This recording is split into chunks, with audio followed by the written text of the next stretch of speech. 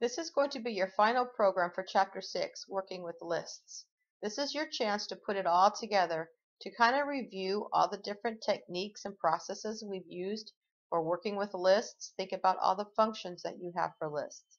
Think about the methods that you use for lists. And think about the different techniques using if statements and loops to work with lists and get it all put together with a working program. The object of this program will be to remove duplicates, duplicate numbers, or duplicate entries from a list. Before you get started, you should always make sure that you truly understand what the program is and develop some kind of algorithm.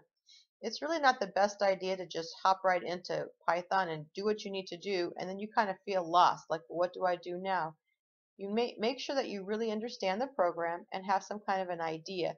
Then when you sit down, you can feel more confident.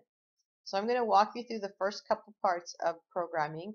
Let's talk about a program description and an algorithm.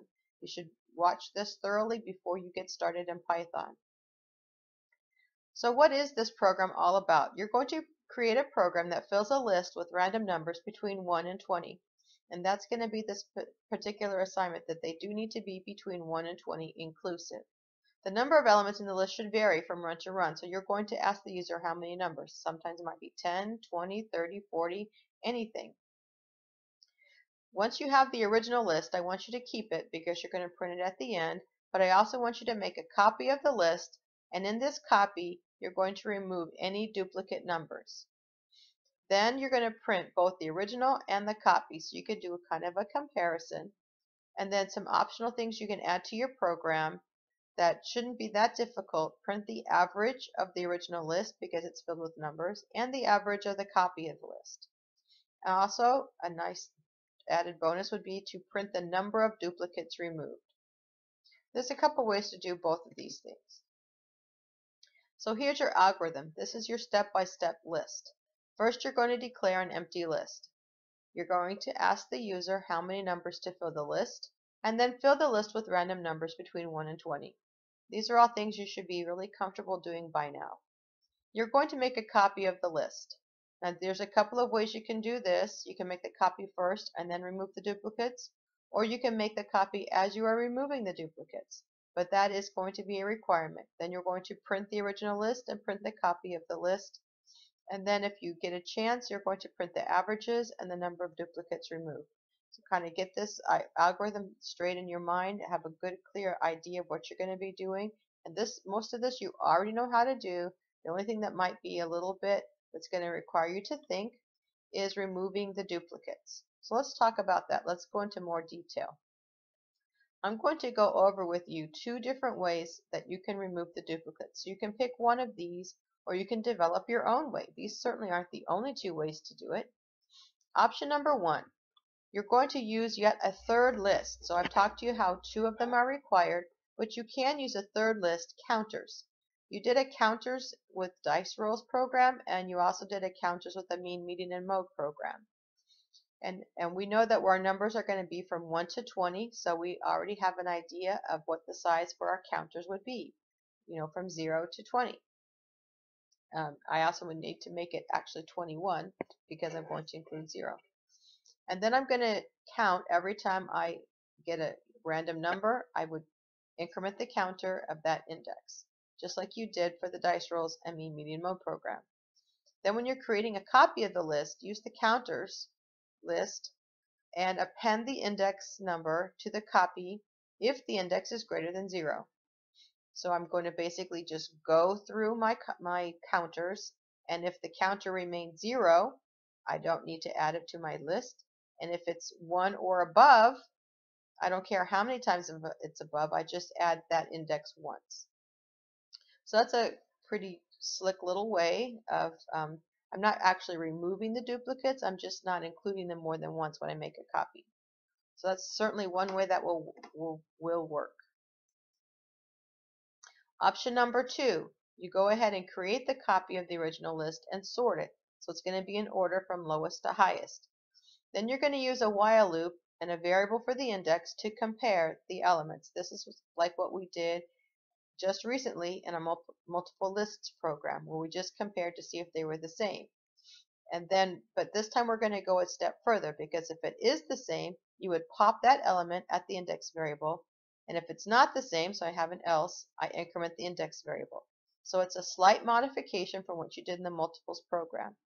Either of these options would just require a slight change from how you've done it in earlier programs. So option 1, using counters list.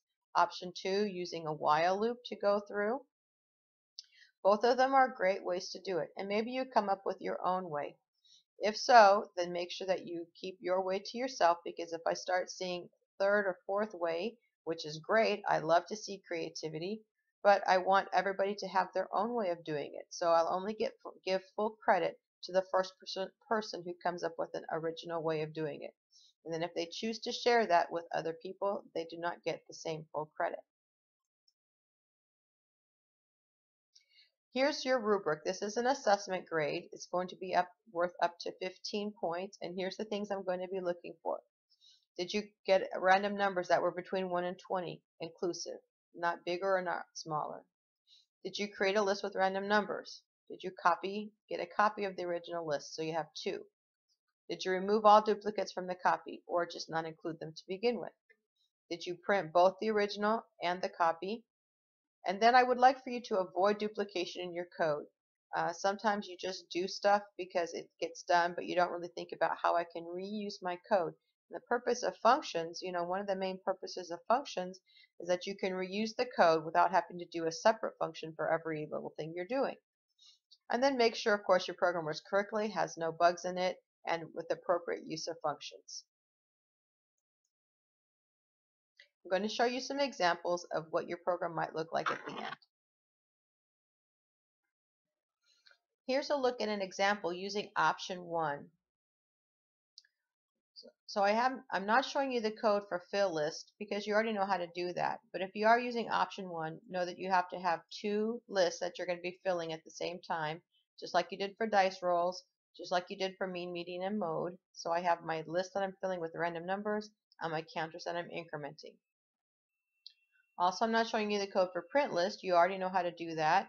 But you should be able to use one function for printing the original and the same function for printing the copy. You don't have to do 2 separate functions. I've left my parameter names as pretty general because I should be able to use it for any list. If I put down the specific name, I can still use it for any list, but I'm not as likely to do so. So I just used some pretty generic parameter names. Also, for my results, I'm going to be just using for parameters my 2 lists. I could use A list and B list here. And then my main, I'm going to have my original, I'm going to have my counters, filling the list, copying the list, results.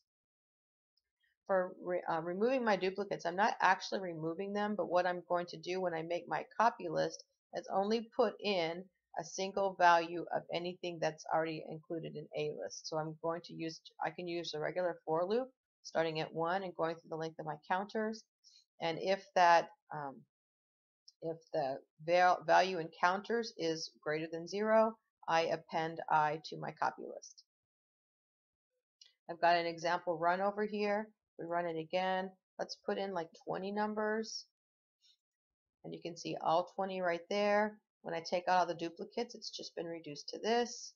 Here's my 2 averages, and I actually removed 9 numbers, or didn't actually choose to put them into the copy list. This is the output that you should be generating with this program. Here's an example of the remove duplicates program using option 2. So I'm not showing you the code for fill list or print list. You should already know how to do those. And I'm not showing you for the results because that's going to be on your own as well. But for removing duplicates, like we talked about, you're going to have a variable for your index, and then like basically a counter for each one that you're going to remove. And you're going to use a while loop comparing your index to the length of the list. And make sure you have to go 1 less because you're going to be always comparing with the one above. And then inside this loop, if you're going to compare the value at index with the value at index plus 1. If they're the same, you pop it, and otherwise you increment index. At the end, you should have counted how many removes you've got, so you kind of can take care of more than one thing at a time there. You'll want to take a close look. If you want to use option 2, take a close look at the program you just finished, the multiples list program, and we did something similar here, and you'll be able to modify it. So for this option B, let's just run it a couple times and see what kind of output we get. We're going to ask for 20 numbers. You can see, compare the two lists, my two averages, and I have removed 7 elements. If I run it again, let's put in just 10, and I only removed 1 element, and I've got my averages.